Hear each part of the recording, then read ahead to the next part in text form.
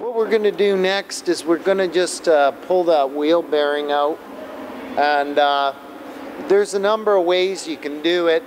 The best way is to use a seal puller. What we're going to do is we're going to pull it right out of there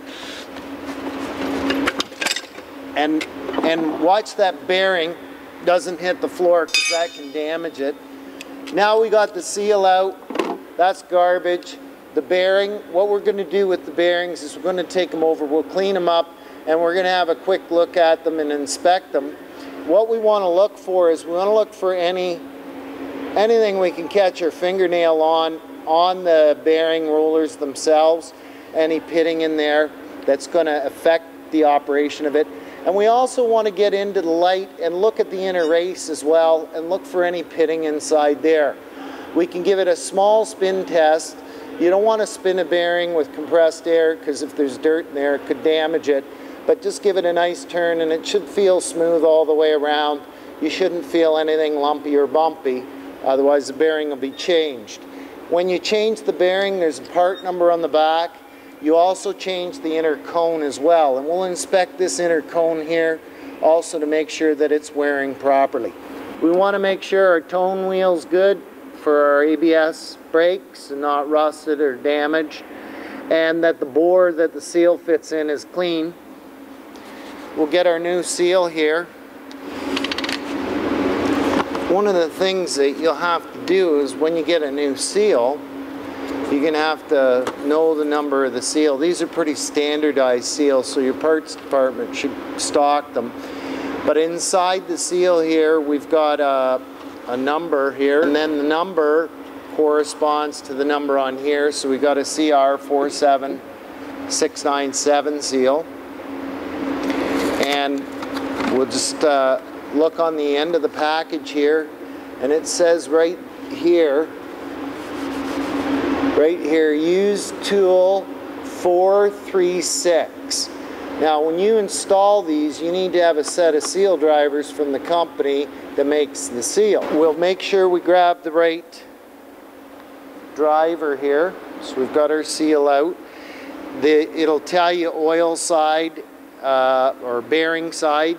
It's written on here, so you know which side the bearing goes to. So basically what you get here is you get the driving handle, you get the driver, you get the bearing cones, various different bearing cones, and they just all do up together on this shaft here.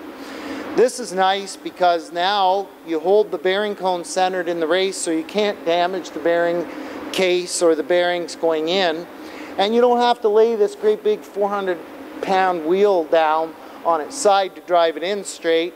You can leave it on its side, and this will hold everything nicely, and we just drive it right in. I wouldn't suggest putting anything on the outside of these because the paint does that. So they can go in dry like that. We've got the bearing lubricated here nicely. So we just fit that up into the hole here and that in to the hub, and then we're just gonna get that nice and straight in there, straight as we can. And don't worry too much about it if it starts to go on a bit of an angle. Just, I find getting it started is probably the little bit trickier part here.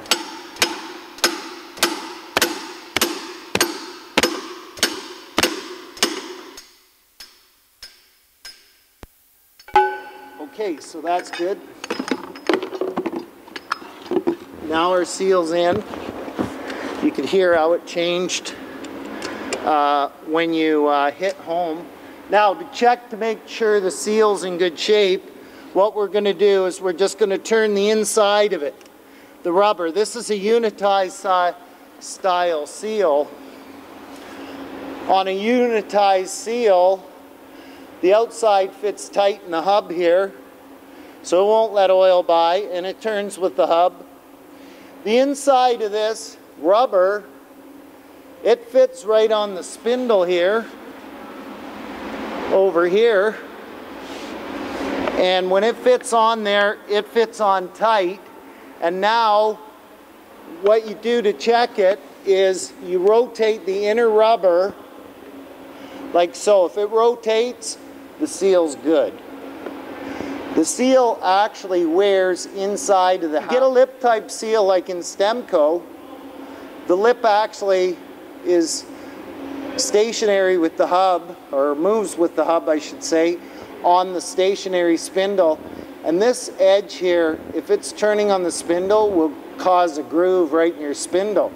So Stemco, they came out with a wear guard that goes on first, and then this on the spindle, and then the sleeve goes in. These unitized seals are very popular, very